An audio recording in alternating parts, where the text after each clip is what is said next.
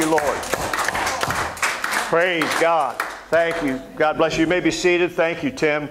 As always, great job. Appreciate you kind of setting the tone for the service and giving the liberty to the Holy Spirit to move and minister through the worship and through the preaching of the Word. And we thank Suzanne and Tim and Tammy for leading us in worship this morning. Praise the Lord. Again, God bless you for being here. Thanks. I know it's spring break. Obviously, we're looking at lots of people out of town. And we've got people in Puerto Rico. We've got people in South Carolina. We have a worldwide ministry here, praise the Lord. And but they're not here. That's the problem. No, but that's great. We understand spring break, get a vacation, get away every once in a while. It's all good. Praise the Lord. But we appreciate those of you that decided to stick it out here in the beautiful state of Iowa. Hallelujah. I said that by faith too. Praise the Lord. I just wanted to mention, I intended to do this last week, but for whatever reason, I got caught up in something else and forgot. But Yvette is still on for this clothing drive, and the call it whatever you want to, clothes closet, just going to be an open door to people to come, get any kind of clothing that we may have available to give to them, to use for themselves, for family members, for friends, for whoever they can get it to. And I appreciate Yvette's burden for this and feeling like being led of the Lord. And that's what it's all about. And anytime somebody feels like God's speaking to them, we need to act. That's what Tim was talking about this morning. It's one thing to say, God, what do you want me to do? And then when he tells you and it's not what you really wanted to do, I mean, maybe you're not into a clothes closet, but God is, praise the Lord, or he wouldn't have laid it on Yvette. So be thinking about it. Go through your winter clothes, your summer clothes, your spring clothes, whatever you may have. If you're like me, you've got stuff you've had for 20 years that just gets put in a tote and then gets moved back and forth and back and forth. And the beauty of that is my clothes have never gone out of style because I haven't changed since 1960. So praise the Lord. Praise God. But anyway, if you have things that you're not wearing that are just sitting around and causing you to have to load and unload and move around, bring them by next Saturday, by the first Saturday of April. So you can bring them any time. We'll say the week prior, because we don't want a lot of stuff just piled up downstairs in the way.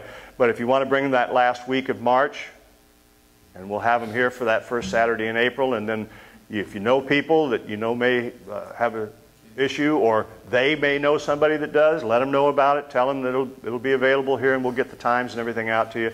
If you have questions, though, just speak to Yvette.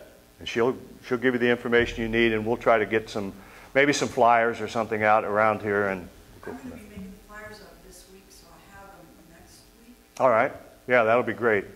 So next Sunday when we come, you want to pick up a few of those, you can drop them off at some of the places you hang out, or maybe just give them to a friend or stick them on a neighbor's door, whatever. Anything will work. Praise God. So we want to support Yvette, and by doing that, we're supporting the Lord and being obedient to Him. Amen? Okay, praise the Lord. I've been reading a really good book. I may have told you about this one before. It's on anti-gravity. I haven't been able to put it down. Praise the Lord. It's exciting. So I'm going to just give you a little dictionary help here. You know, a neurotic is somebody who worries about things that didn't happen in the past instead of worrying about things that won't happen in the future.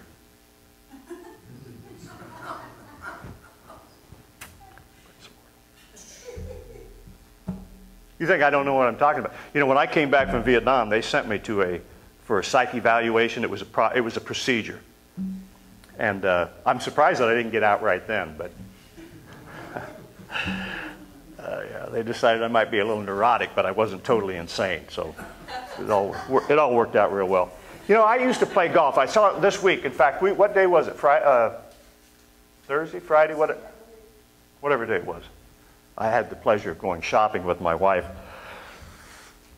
I had to pray through a couple of times, but we made it. It was all good. And, no, I really don't mind. It's just I'm not a shopper, so I just kind of hang out. And especially when you're in a women's store, it's awkward. You never know where to stand. You know, you're standing around thinking you're being just indiscreet or being discreet, and you look over and you realize you're standing right next to the women's dressing room, and they're thinking you're just kind of hovering there for a reason. I can tell you this much, all you can see is about that much of their feet. I wasn't looking, I'm just saying. I walked by and you can't help it, you know. Praise the Lord. So anyway, on the way, we saw these guys out on the golf course over Terrace Hills. And I mean, it's the first day it hasn't been raining and the snow's finally off the golf course. I get it, you know, they're crazy. They want to get out there and play the game. And I used to play golf.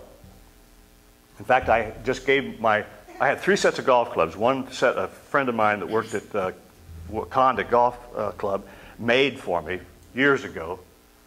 And I used those quite a bit. And then I had a brother who passed away, and he left me his clubs, which were some really expensive, nice clubs, and I used them a few times.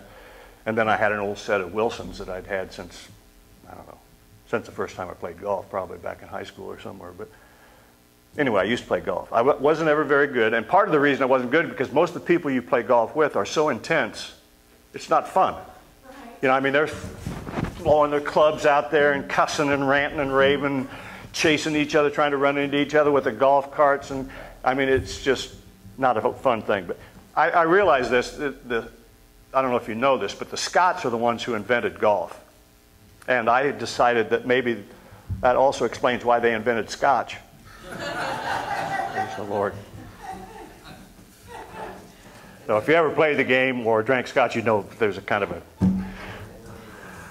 of symbiotic relationship there of some kind.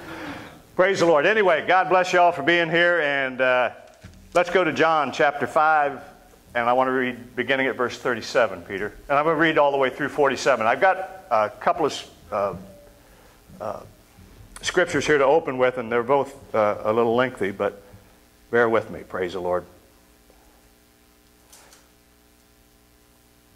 John chapter 5, beginning at verse 37. And the Father himself, which has sent me, hath borne witness of me. Ye have neither heard his voice at any time, nor seen his shape. Ye have not his word abiding in you, for whom he hath sent, him ye believe not.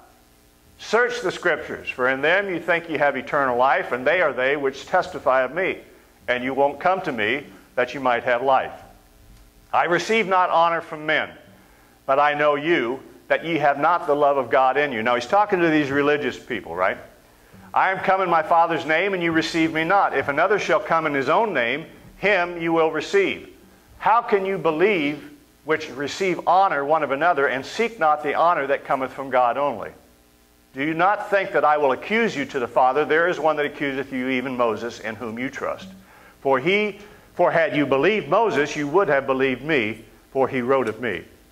But if you believe not his writings, how shall you believe my words? Praise the Lord. Again, these are the religious leaders that he's talking to. And you got to understand, too, in Israel, this was a culture. It wasn't just a religion. The religion permeated every aspect of their culture. And so he's speaking to them religiously, but he's also speaking to them culturally. All right? Luke chapter 4, verse 18 through 29. Thank you, Jesus.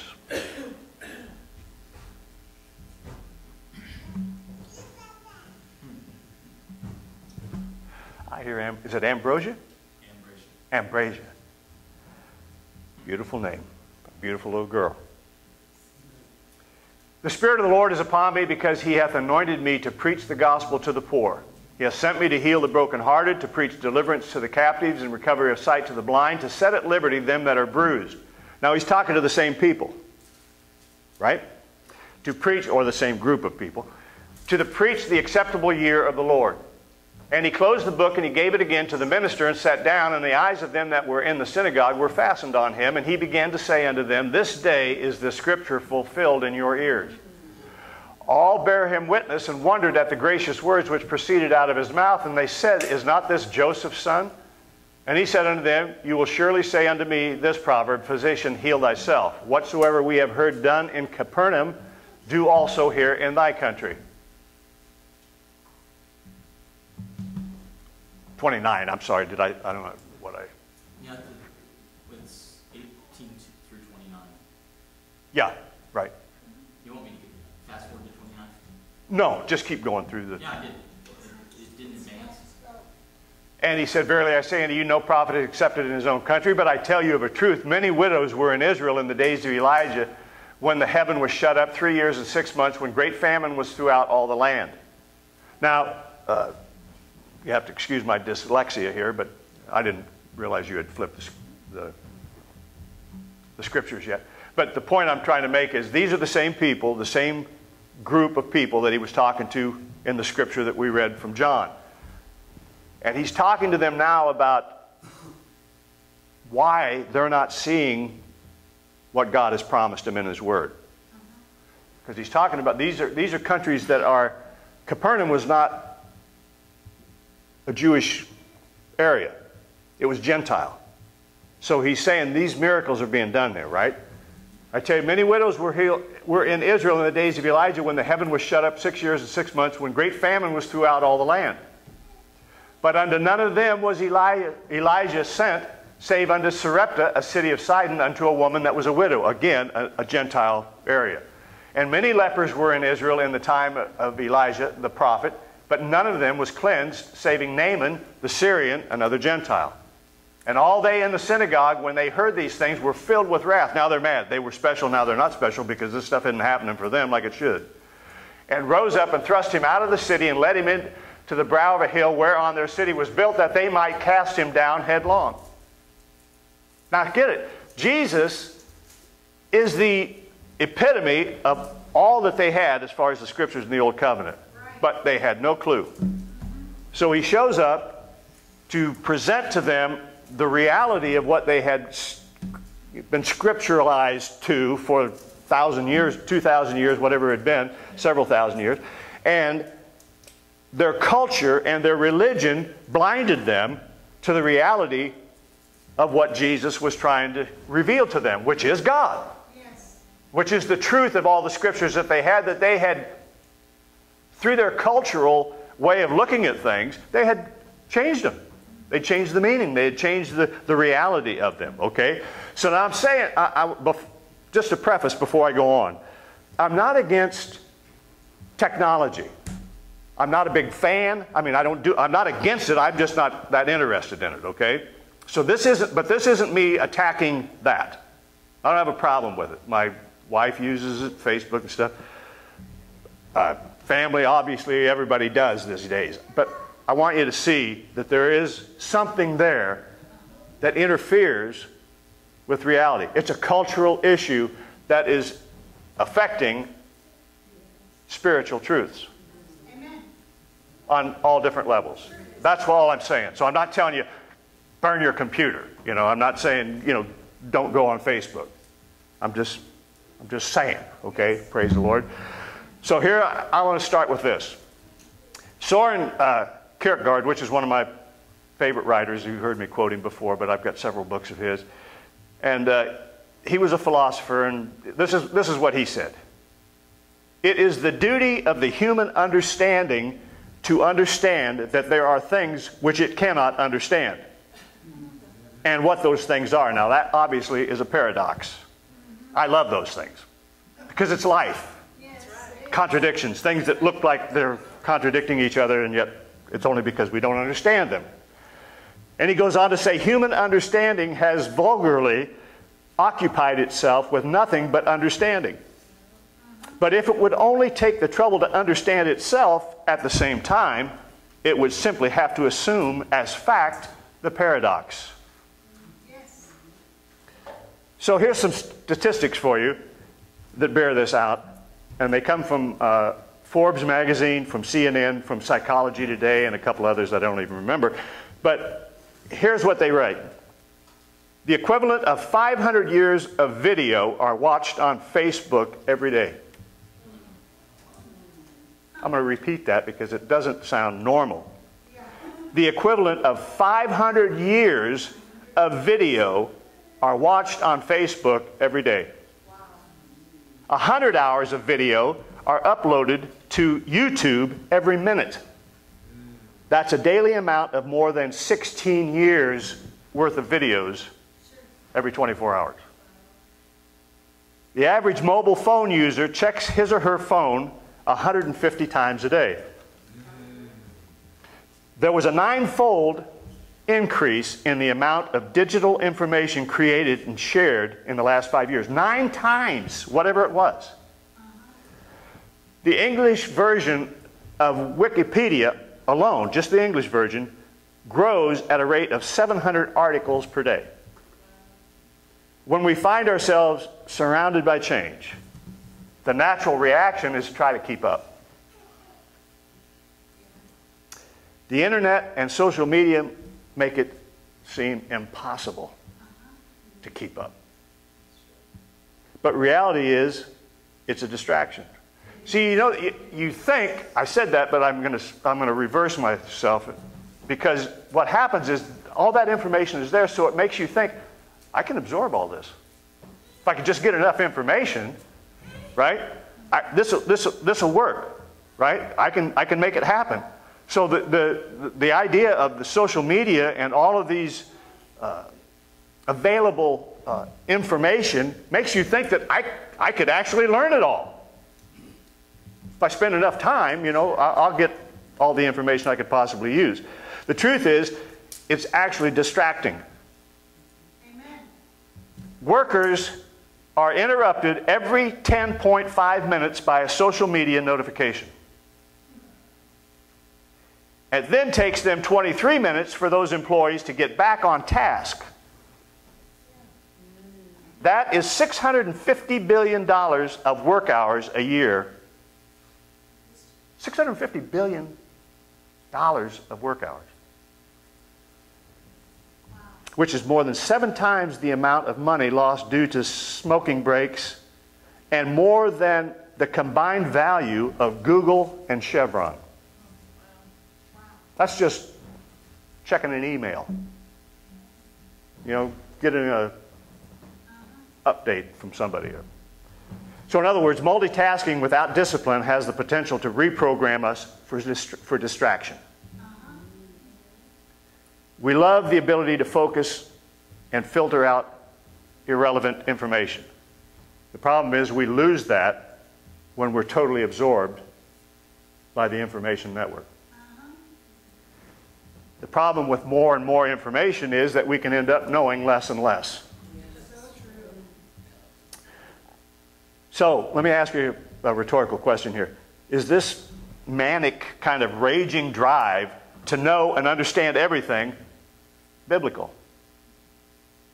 Well, not according to Ecclesiastes. Now you can go there, Peter, if you want to. It's Ecclesiastes 4 and 8, but I'm going to read a little different translation. This is actually a New English, I believe, version. There was a man all alone. This is Ecclesiastes 4 and 8. There was a man all alone. He had neither son nor brother. There was no end to his toil, yet his eyes were not content with his wealth. For whom am I toiling, he asked, and why am I depriving myself of enjoyment? This too is meaningless, a miserable business, he says. Then in Ecclesiastes 12:12, he says, of making many books there is no end, and much study wearies the body. Now, we know that Proverbs is always talking about, you know, hard work will get the job done, early bird gets the worm, and all those kinds of things. He didn't say that, but I mean, that's the kind of the impression that you get. So look at Proverbs chapter 1, verse 5 through 7, where he says, let the wise hear and increase in learning, and the ones who understand obtain guidance to understand a proverb and a saying, the words of the wise and their riddles. The fear of the Lord is the beginning of knowledge.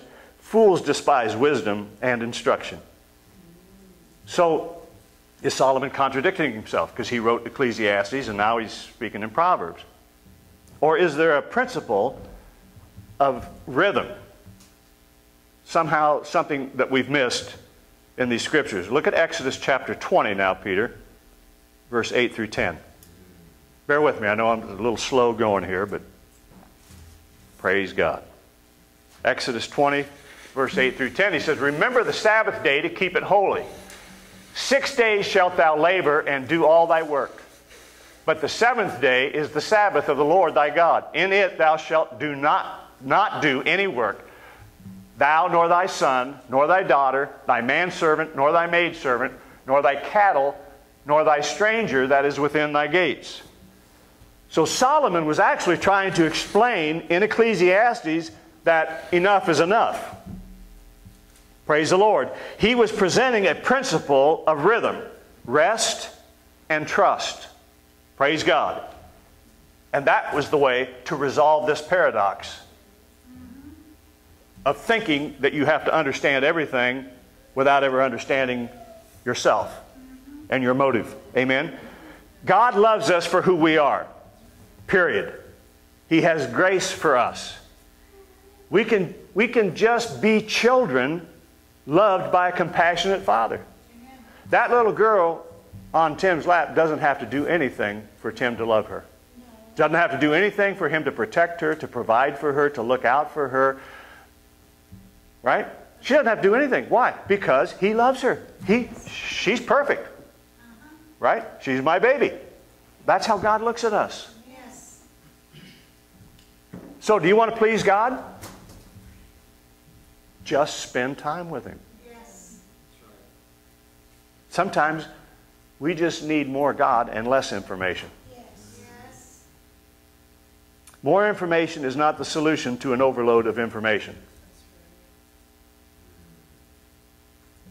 Stepping out of the current is the answer. Jesus is our Sabbath. He is our rest. Yes. Matthew chapter 11, 28 through 30.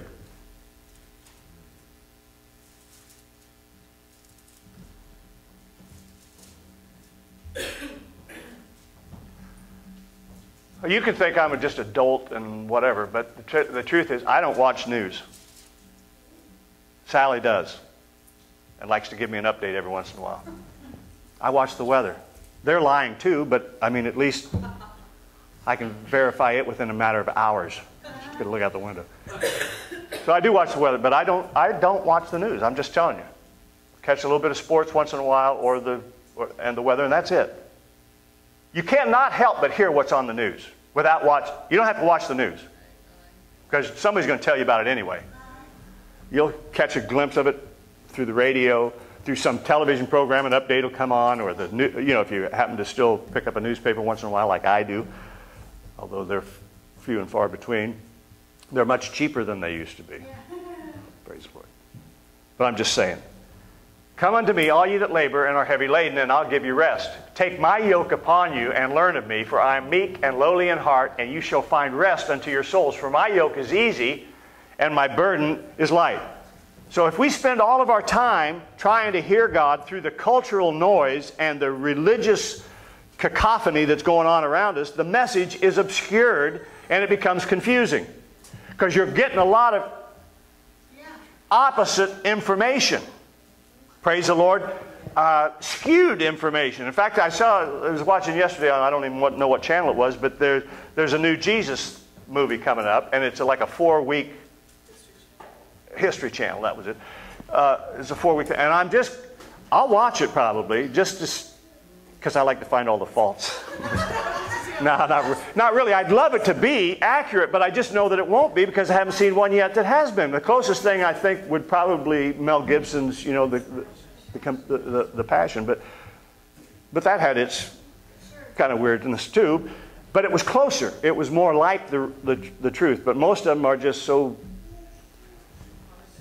culturized to our 21st century way of thinking that they've lost all the real impact and meaning of it. So anyway, if that's what we do, then the message is confusing and it's obscure. But Jesus says His yoke is easy and His burden is light. So if Jesus' way constitutes a model for us of some kind, then we have to be able to live into it. Are you with me? If He says my yoke is easy, my burden is light, that He's giving us a model for how to live. And if He is, then there has to be a way for us to literally live into that reality. Or He'd be a liar and just tempting us to fail by even at mentioning it in the first place. Amen? So look at this, Matthew chapter 14 now, verse 24 through 31, Peter.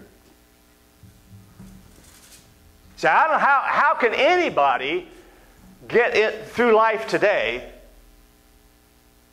not feeling burdened, not feeling weighted down, not feeling overwhelmed, not feeling, wore out and exhausted by doing nothing but just listening to the news. Yes. Praise the Lord. Yes. Jesus said, if you come to me, you'll see things will begin to lighten up. Yes. Make me the focus, and the other stuff will fade away. Praise the Lord. So, but the ship was now in the midst of the sea, tossed with waves, for the wind was contrary. And in the fourth watch of the night, Jesus went unto them, walking on the sea.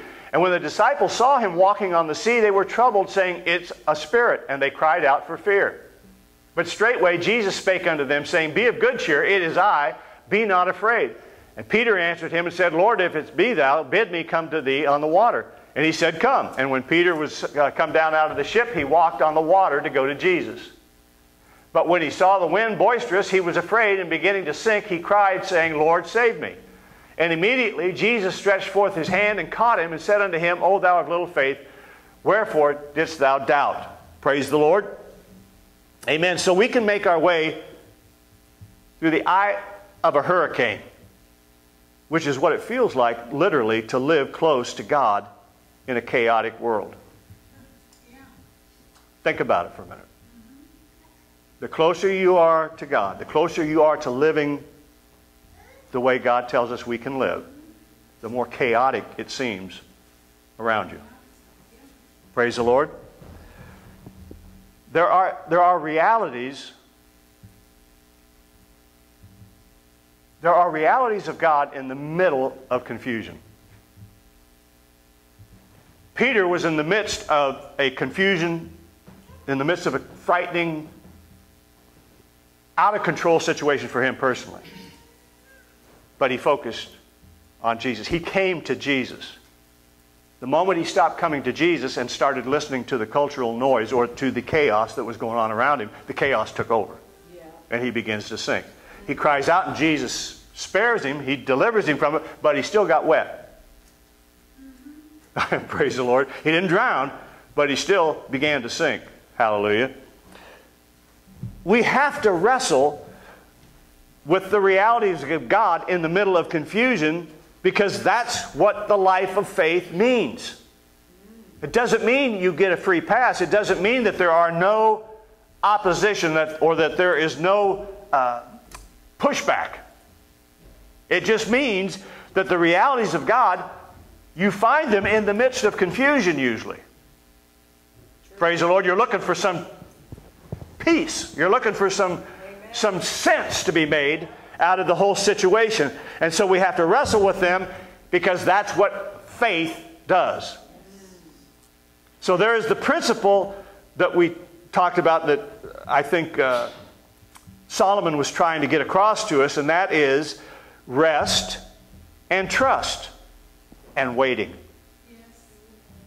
There is a reality available to us, a reality of God wanting to still us, our soul, our thinking, our emotions, our feelings, amen? And by that, to lead us. Because if he doesn't calm us down, he can't get us to go anywhere. Rest is the cultural Dramamine, amen, that we need to navigate the culture that we live in. Amen. Praise the Lord. This cultural landscape, it's exhausting. In order to navigate it, we have to know what it looks like. All right? C.S. Lewis wrote many books, one of which is The Voyage of the Dawn Treader. And it begins like this. I love this. There was a boy called Eustace Clarence Scrubb, and he almost deserved it. It goes on to say, a dull, unimaginative, contentious child, Eustace had read only the wrong books. So if we let culture influence us through the media, through conversations, through religion, through upbringing, and all the other possibilities, we become distracted. We end up clouding meaningful topics with meaningless ideas.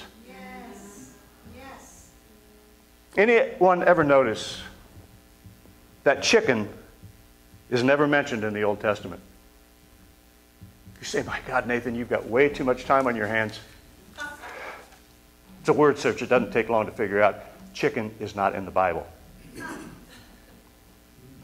Now, it's weird because with all of its rules, this is what got me thinking about in the first place, with all of the rules about clean and unclean animals, you got pigeons, you got doves, you got quail, what to eat, when to eat, how to eat, nothing about chicken. Yeah. The reason? Nobody ate chicken in the Middle East. There were no chickens in the Middle East. Praise the Lord. The red jungle fowl is the ancestor of modern chickens. And it was only found in India. Praise the Lord. So if we tried to interpret the Bible's silence about chicken as intentional or meaningful in some way, we'd be missing the whole reason the silence is there in the first place. Yeah. It was silence because why would you be talking about something you didn't know anything about? Right. If you've never seen a chicken, it wasn't like they heard about them, on the radio. They just never got to eat one. No, they didn't. As far as they knew, there was no such thing as a chicken. They wouldn't have. The thought would have never come to their mind. Right. So what's this got to do with anything? Amen. Look, think about Rome, the culture, the dominant culture of their time. What do we see from the Bible about Rome? It was violent. It was oppressive. It was anti-Christ. It was a lot of things, right? But what happens is we miss so much of the Roman culture because all we see is a sliver of it. I'm not saying it was a great thing. I'm just saying it had a lot of good things. They built roads. They had communication skills and trading skills, all sorts of economic things going on that were all positives, as long as you were Roman. Praise the Lord. But here's the deal. We flatten contemporary culture in our brain. Just like we try to flatten the fact that there's no chicken in there, if you'd never thought of that before, and if you'd read and said, well, why is there no chicken in here? What's the deal with chicken? Does God hate chicken so bad that he won't even speak the word? Is it that horrible? Or, we would start trying to come up with some reason for why it's not there, and all of our reasons would probably be wrong. Right? Because we'd be basing them on, we got chicken every day. Right? Winter, winter, chicken dinner. I mean, that's, it's everywhere. What we really need these days is not an increase in provocative conclusions, but a growth in compelling explanations. Praise the Lord. The death of spiritual or just deep conversation leaves us victims to the tyranny of triviality. I mean, I get tired of talking about crap that just doesn't matter. It's trivial. It's meaningless. It's not that I don't want to have just a friendly conversation once in a while, but 90% of the conversations that are coming to me are things that I'm thinking, who the cares? I mean, really. It's a distraction. It is. Yes, it is. Here's what Thoreau said. Now, he wrote Walden's Pond, all these things, but he was talking about, he wrote an essay, and this is just a bit of it. He said, life without principle opens like this. Let us consider the way in which we spend our lives. This world is a place of business. What an infinite bustle, he says. It interrupts my dreams. There is no Sabbath. That's what he wrote. If we let ourselves be sucked into anything other than God's kingdom, we're going to be chasing after the wind. That's the ailment of our culture. Remember Gone with the Wind? What was Gone with the Wind about? A culture that vanished. Right? And rightfully so. But we're chasing the wind. We're trying to catch something that's uncatchable.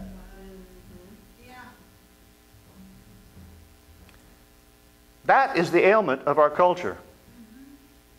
Thinking that we can actually catch the wind. Thinking that we can understand everything. Thinking that if we get enough information, everything will be fine. Look, we've got more information today than we've ever had in the history of the universe, and we've got more chaos, more confusion, more crime, more sin, more crap than we've ever had. And God said it's going to happen. It's going to get darker. It's going to get so dark, darkness will cover everything, but the light of God's truth will shine through it. So instead of looking into other people's lives and making comparisons, maybe we'd be more like Christ if we just nurtured our own lives instead of sitting around idly, voyeuristically, not moving, not going forward. See, if we get outside the trendy thinking of modern culture, we actually become more human. Because the trendy culture says, kill babies. Kill them before they're born, kill them after they're born, doesn't matter. They're not part of the culture yet. Right? Think of all the cultural crap that we deal with that doesn't change one thing.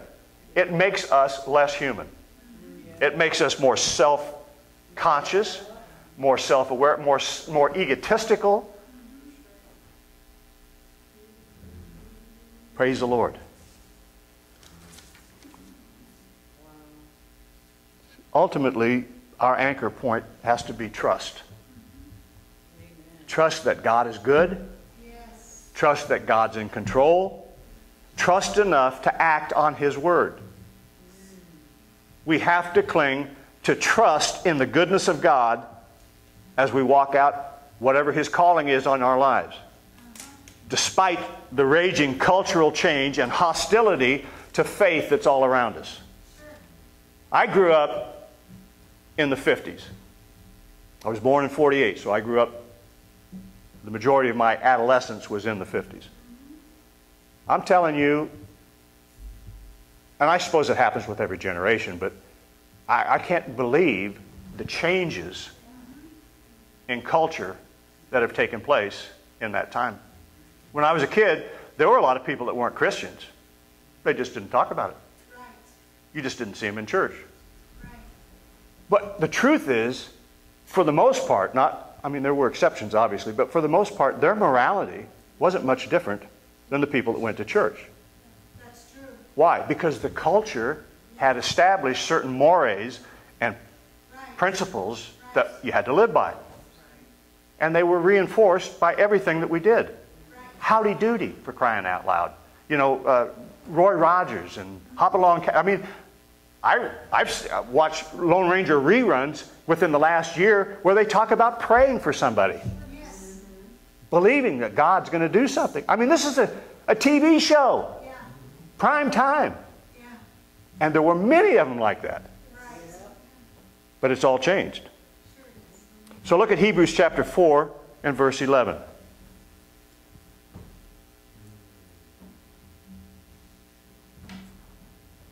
Let us labor, therefore, to enter into that rest, lest any man fall after the same example of unbelief. The reason they didn't enter in was because of unbelief. Although, he said the work was finished from the foundation of the world. They didn't have to do anything except enter in. What they were entering into was a finished work. Right? The houses were built. Right? The land was fertile, it had been plowed, it had crops already in it. It was all done. You just go. Just take, by faith, enter in. Right? My yoke is easy. My burden is light. You don't have to go, digging up clay to make bricks to build a house. Go cut down trees or pick up thatch. It's all there. It's waiting for you. You don't have to spend 3 to 5 years preparing the ground for the first crop. Just go in and pick the stuff that's already been done. It's already there. All you got to do is just receive it. Just take it. Right? But they didn't enter in. Why? Because they didn't believe. Right. A revelation of the finished work produces faith. If they'd had a revelation of what he was talking about, they'd have knocked each other down trying to get in. Right. The only requirement of the new covenant is to believe. Right? Everything you do from that point on is a result of what you believe. John 6, verse 29.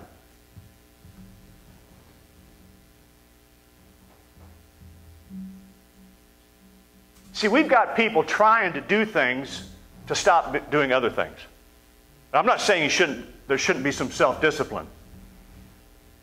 I believe in self-discipline. Sally will tell you, I'm almost manic when it comes to doing certain things. I just do it. I don't think about it. I don't go, oh my God, I got to do this. I just do it. And I'm not patting myself on the back or anything. I'm just saying that's just the way it is. I'm uncomfortable. If I know that there's something that needs to be done and it isn't done, then I'm not comfortable till it gets done. In fact, well, enough about me. Jesus answered and said unto them, this is the work of God, that you believe on whom he has sent. All right, so the work of God is simply to believe, period. Yes. And when we are focused on Jesus, amen, and not distracted by the culture that we find ourselves in, we realize we're at rest. Yeah. Praise the Lord. Here's an example. Okay, this morning, I'm not ratting anybody out here. But Sunday is typical. Sundays are like just a regular day in the sense that we have our routine, right? So I get up and I empty the litter boxes and put down the furniture that we pick up at night to keep the cats off of it. Amen. And then feed the outside animal, the birds, and dump the trash and a couple of other little items there. And after that, then I usually go upstairs and I'll have some Christian channel on while I go back over my notes again and get ready for church. And so she has TV, the Christian channels on downstairs, and I come down. By the time I'm done with all that, then I come down to take a shower. I know you're always fascinated by all this information, aren't you? But and when I'm taking the shower, I'll leave the TV on in the bedroom because, the bathroom's right there, and I can turn it up enough so that, except when I'm in the shower, I can hear it. Only when I get in there to hear it, it's Channel 13 News. Yeah. Now, that doesn't make Sally a hypocrite. Just makes her a little lax. No, I'm just kidding. No. So I turn the TV off. Why? Not because I'm angry that I couldn't listen to the Christian shows, but because I don't want to listen to the news. Right. I do not want that in my head. Yes. You know what I'm saying? Because it's all negative. Yes, it is. It just is. And most of it is not true. It just depends on who's telling it. Right. And it's the same old stuff, day after day after day. And I don't care. I'm telling you the truth. I don't care anymore. I'm going to do the best I can do to be what I think a good American ought to be. And it's not because I'm a good American. I'm talking about being a good human being. It just happens to live in America. Okay? And I don't need all this other negative crap that just goes on and on and on. And all it tells me is how idiotic and how angry and how frustrated and how shallow Yes. Yes. the people are that are running this country, that are in charge. My God, if I believe that, it's no wonder the suicide rate's what it is. I'm surprised there aren't more people leaving here to go to Mexico than there are people leaving Mexico to get here. Yeah. So, it's just nuts. Well, Sally it's not like she's sacrilegious or anti-Christ. She just listened to like 3 or 4 Christian shows and she just wanted to see, I'm sure, what the weather was. Although to listen to the weather, you've got to listen to about half hour of everything else because they keep teasing you with the weather because they know that's the only reason any of us watch. Praise the Lord. So the work of God is simply to believe. And when we're focused on Jesus and not distracted by the culture, you'll find yourself at peace, at rest. Yes. How many ever try it? Yes. It's the truth. It just is. All right, Hebrews chapter 4, verses 12 through 16, Peter.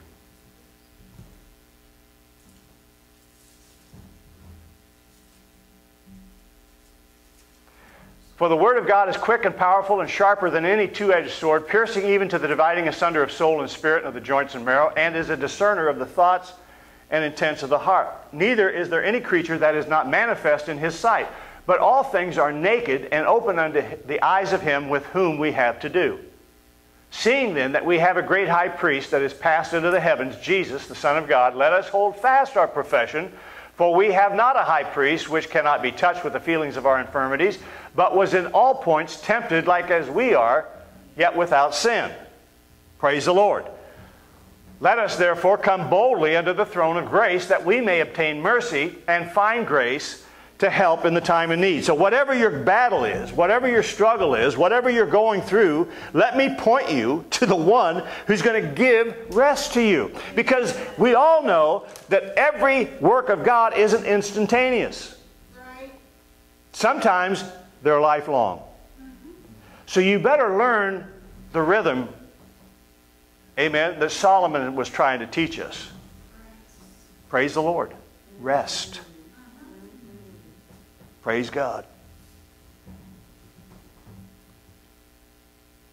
Let me show you the context of the scripture where Jesus says, "Come unto me, all ye that labor and are heavy laden, and I'll give you rest." What's the context in which he's actually saying this? Because a lot of times we lose that. We just pick out a scripture and quote the scripture and forget, okay, what the heck was going on around him when he said this, right? So let me show you the context here where Jesus offers rest in Matthew chapter 11, Peter, verses 16 through 27. Matthew 11, 16 through 27.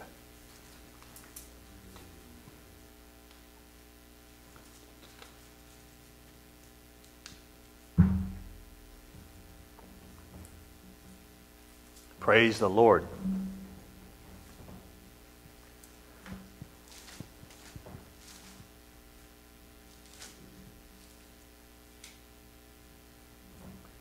Okay. But whereunto shall I liken this generation? It's like unto children sitting in the markets and calling unto their fellows. And they're saying, we've piped unto you and you have not danced.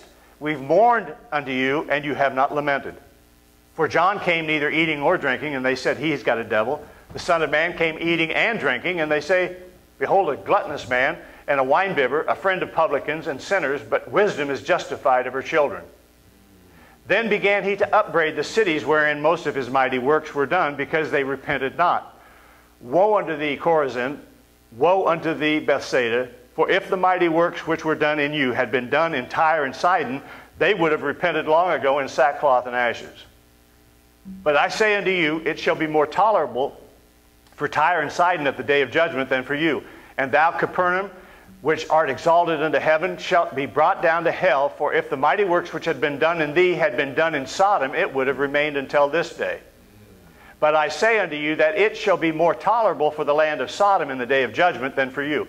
At that time Jesus answered and said, I thank thee, O Father, Lord of heaven and earth, because thou hast hid these things from the wise and prudent, and hast revealed them unto babes. Even so, Father, for so it seemed good in thy sight. All things are delivered unto me of my Father, and no man knoweth the Son but the Father. Neither knoweth any man the Father save the Son, and he to whomsoever the Son will reveal him. So you can see the context is almost like Luke 4, where they want to kill him. Because it starts out sounding really good. He's going to give them liberty. And then he tells them how much more they could have had if they would have just got past their religion or past their cultural institutions and beliefs. Praise the Lord. So they say, you didn't dance to our music. You're not meeting our criteria. You're not politically correct. Praise the Lord. And here's what Jesus had to say. Verse 28 through 30.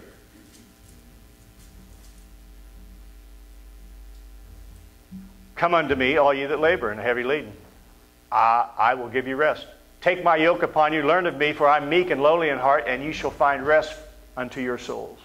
For my yoke is easy, and my burden is light. And it goes on to talk about there remains a rest for the children of God. Praise the Lord. What's the purpose? If there's a rest that remains for us, they didn't enter into theirs. right? But there's one that remains for us. So what's the purpose of it? All right. Deuteronomy chapter 5, verse 14 and 15.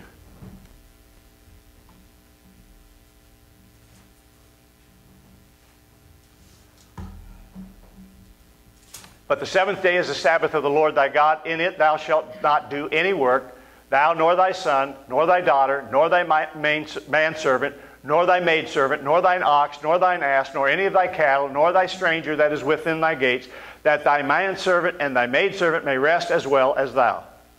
And remember, thou wast a servant in the land of Egypt, and that the Lord thy God brought thee out thence through a mighty hand and by a stretched out arm. Therefore the Lord thy God commanded thee to keep the Sabbath day. We stand in Christ. He is the favored ground. Praise the Lord. He is wherever Abram put his foot. He's that to us. Right? Praise the Lord. So a perpetual day of favor and grace. Praise the Lord. That's what this is about. Yes. Now all this stuff in the Old Covenant, talking about the Sabbath day and keeping it holy and rest, it's talking about Jesus. It's really not, see again, we're dealing with the chicken, right? Or the fowl. Chicken's not talked about. Why? Because it's not relevant. The Sabbath is spoken of because it's only relevant in the context of Jesus, of the understanding of what it's talking about. Yes. You can just sit in your living room on Sundays, don't turn on the TV, don't turn on the lights, don't eat anything, don't cook anything, don't talk to anybody, and you're not holy. You're doofus. You're weird. Yeah. Right? Because that's not what the Sabbath is about. That's what we've made it about, but that is not what it's about. It's about Jesus. It was from the very beginning, before the foundation of God, before the foundation of the world, I should say. God, or Christ, was in God, amen, taking care of all of our issues that we would have someday down the road. Right.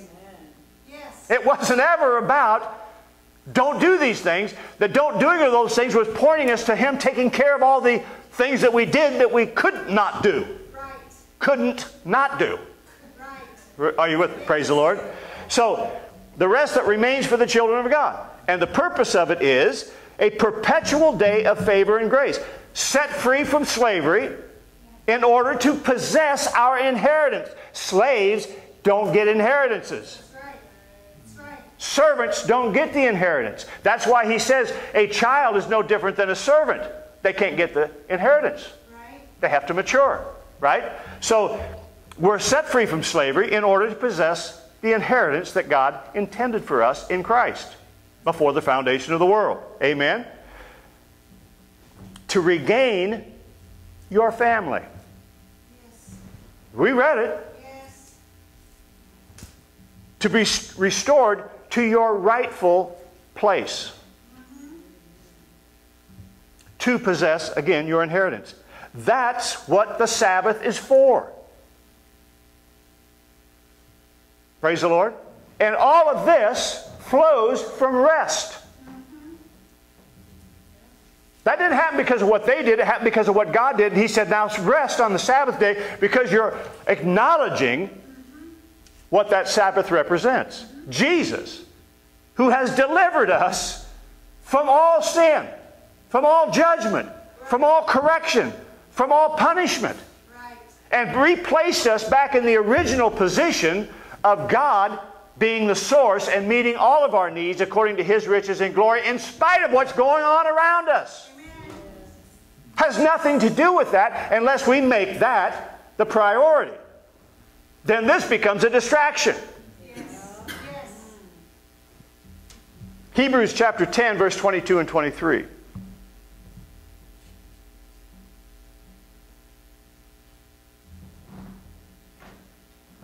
So there is some truth to the idea of ignorance being bliss. Now, not ignorant of everything, but some things I just soon not know. Exactly. There's things I know today that I wish I didn't know. Right.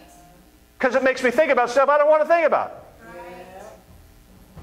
Let us draw near with a true heart in full assurance of faith, having our hearts sprinkled from an evil conscience and our bodies washed with pure water.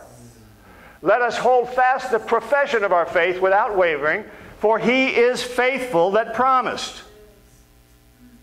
Now look, it's possible to go to college and get a business degree and never have received 1 minute of teaching from somebody who ever owned a business or ever ran a business or even worked in a business. Our culture values ideas above experience and results. That's just the truth of it.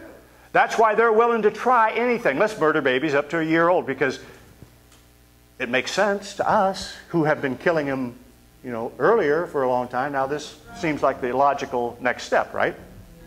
Or pick any one of the millions of idiotic, ridiculous things that are being passed off as rational, normal human behavior, and we look at it and go, what in the world? What world are these people from? Exactly. That this seems normal. That this looks natural to them. Acceptable. Something we would even want to promote. I mean, are there not enough issues in the world that we got some guy running around out here that says the first thing we got to do is fix global warming. I'll tell you how to fix it. Come to Iowa in February. And then all of a sudden, they just changed the rules of the game. It's not global warming anymore. Now it's climate change. Why? Because the global warming thing blew up in our face and made us look like idiots. So now we're just going to call it climate change so that no matter what it does, we can draw it under our umbrella of knowledge and genius. If you might recall, the guy who started a lot of this was an idiot.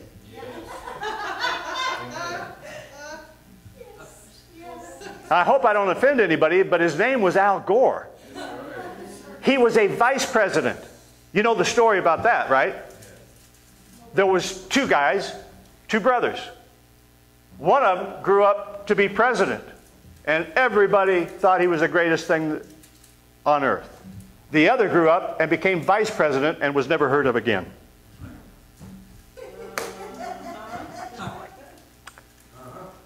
The vice president really doesn't have a lot to do. And even if he did, he couldn't do it. So that's why he's vice president. Praise God. Sorry. See, I have watched this stuff in the past. I'm just saying I'm not watching it anymore, and this is why, because it just irritates me. Praise the Lord. The problem is, I wish that the fact that you could go to college and get information from people who don't have any basis for the reason why they would have the information in the first place, but it doesn't end, amen, there. I wish it did. But the culture that values ideas above experience has also shaped most of the Bible schools, the seminaries, the denominations. But the bottom line is this: God cannot be known outside of experience. That's true. You can know your religion. Amen. You can be extremely religious. You can be outrageously religious and not even have an experience in God. Amen. But you cannot know God. By His own definition, you can't know Him without experiencing Him. Amen. Yes. God is a person. He's not a philosophy. He's not a religion. He's not a concept. He is a person. Yes. Yes. John said He was in the Spirit on the Lord's day. So He tells us exactly where He was when He got this revelation. Yes. He was in the Lord's day, in the Spirit. Yes. The Scripture says, in the fullness of time, God sent forth His Son. Now, we want to think of that chronologically, obviously, because we're stuck here. We're human beings. We're spirits, but we're in a world that was created with time. That's not our natural way. Our natural way is eternal, because we're spirits. But because we have flesh, we're in a time world. We're in a place where there are beginnings and endings. We're in a timeline like. Praise the Lord. But understand this. We can see the Lord's day as more than just a chronological day.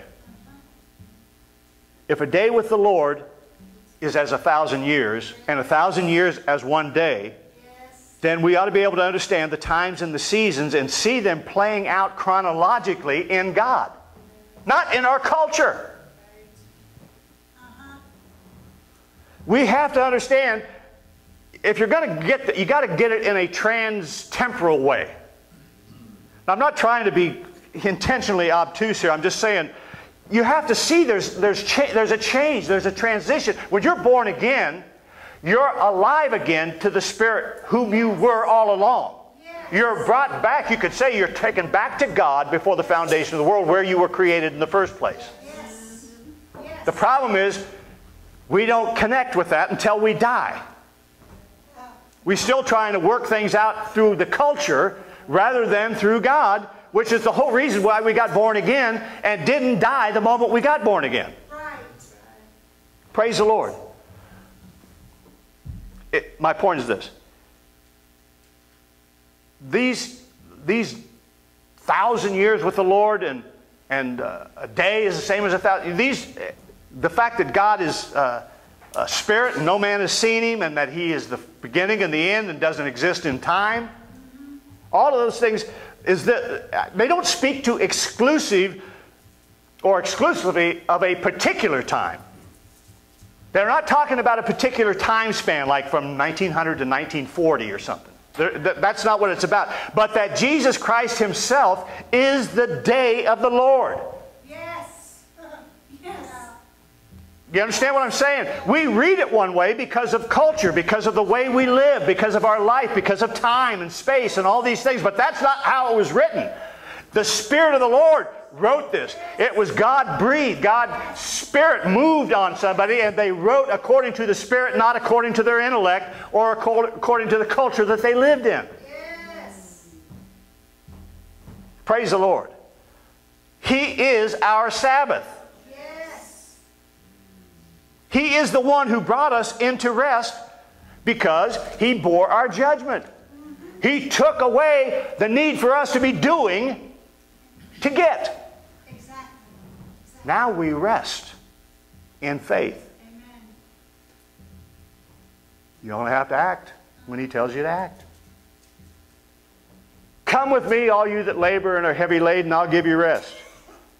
And here's the deal. When you enter into the day of the Lord, we cease from our labor. And we enter into the very rest of God. Jesus Christ is the true Sabbath. Everything else is a picture. Everything else is just something pointing to the reality. The fact that we're here celebrating the Sabbath. We're not here celebrating because it's Sunday. No. We're here because it's Jesus. Yes. The reason from the time we open the doors until we close them to be here is to celebrate Jesus. Yes. Yes. Is to tell Him, we trust you. Yes. Enough to get up on Sunday morning, come to cross town, come to this little building on the east side, wade through a muddy parking lot or snow drifts or whatever it might be. Why? Because we know we'll find rest in the presence of the Lord. We know that if we push the culture back for 24, because I guarantee you, the culture right now is saying, you morons, 8 of you? Yeah. And this little dive on the east side, wading through mud, and what's the point? It's not cultural. It's personal. It's spiritual. Praise the Lord. Colossians 2, verse 16 and 17.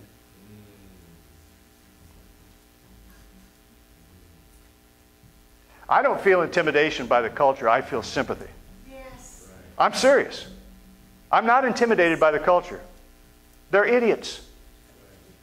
I'm not trying to be cruel. I'm not trying to be vicious. I'm just saying logic alone would dictate. Vast majority of all this is just stupid. It's just ignorant. Yes. Yes.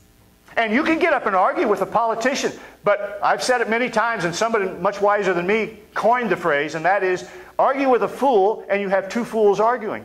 That's why these, the political debates and stuff, I can't stand it. It's like fingernails on a chalkboard. It's like, who are these idiots? Where do they come from? Who stole our country? You know, I mean, it's just insane. You're thinking, are there people out there that really believe what they're saying is true?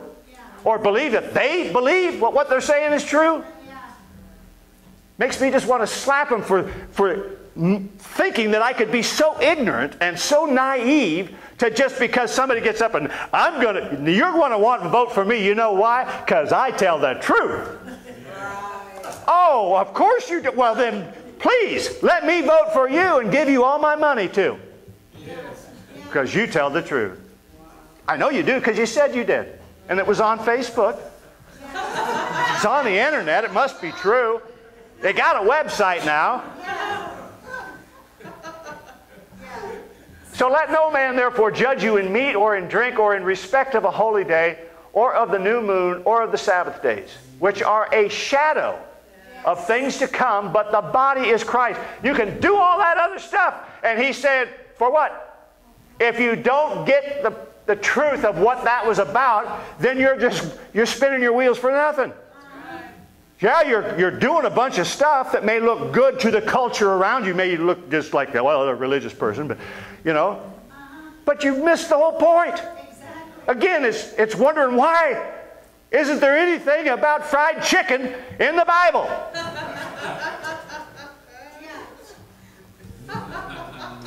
Praise the Lord. I've been eating it all these years, and now I find out. What the? Come on, Lord. Talk to me about chicken. Let no man therefore judge you in meat or in drink or in respect of a holy day or of the new moon or of the Sabbath, which are a shadow of things to come. But the body is Christ. So here's what he's saying. Jesus Christ is the body or the fulfillment of the Sabbath. Everything else is just what we make up. It's what culture mixed with religion has tried to produce and then perpetrate on us as something that's going to change us or make us better. Or actually what it does is conform us to the culture that's around us, so even though we may have different values, the means by which we express them are identical. Okay, so He's the fulfillment. He's the body, it says, which they're talking about. He is the fulfillment of the previous scripture, which is, there were no numbers when this stuff was written. No verses, no chapters, just continuous writing, which is what Bible means. Let no man therefore judge you in the meat or in drink or in respect of a holy day. So he's saying the religious rules, your cultural laws, have nothing to do with Jesus. He is the fulfillment of whatever the other stuff is you've been doing, trying to get to Him. He's the fulfillment of all that. You can stop that stuff and get Jesus. Yes. So he says the body is Christ. So the fulfillment, amen, He is the body or the fulfillment of the Sabbath. He's also then the Jubilee. Yes. Praise the Lord. In Luke 4, he says, the Spirit of the Lord is upon me because He's anointed me to preach the gospel to the poor. Amen. To set at liberty them that are bound. To preach the acceptable year of the Lord, which is the year of Jubilee. Yes. Yes. So He's identifying Himself with these realities. Yes. And then they were all right with it until He went on to say, why? You're not experiencing it. And then they got mad because He went outside of their cultural paradigm. Praise the Lord. When the finished work of Jesus, the death, burial, and resurrection is revealed, you are beholding the day of the Lord. The day you got born again, the day you accepted that He died for you, that He was buried for you, and that He rose again. You were crucified with Him, you were buried with Him, and you rose together with Him and are seated with Him in heavenly places. The moment you accepted that, yes. Praise the Lord, you entered in to the Sabbath day. Yes. You entered in to the rest of God. Yes. Because of the finished work that dealt with all of the rest of your crap that had to be dealt with. He dealt with it so you could rest from your labor and receive your inheritance. But you have to rest and trust and wait. If there were no waiting, there would be no need for trusting. There'd be no need for faith. Praise the Lord. Once you behold it, you can enter into it. See, that's the problem with religion. They get the information, right? And they'll get more and more information every week, but they never get the revelation. So they're just parroting the things that they've heard without experiencing them. What the day of the Lord is saying, what Jesus is literally telling us, He is the Sabbath. He is the day of the Lord. Yes. And so this day is proclaiming that you are no longer in Adam, Right. but you are in Christ. Exactly. That revelation enables you to cease from your labor. Yes. Wasn't it? Adam didn't have anything to do except receive until he chose the tree of the knowledge of good and evil. Then he had to start working. Right. And man's been working ever since. Jesus came so we could go back to the garden, back to the place where God is our source. Yes. And we want to keep working.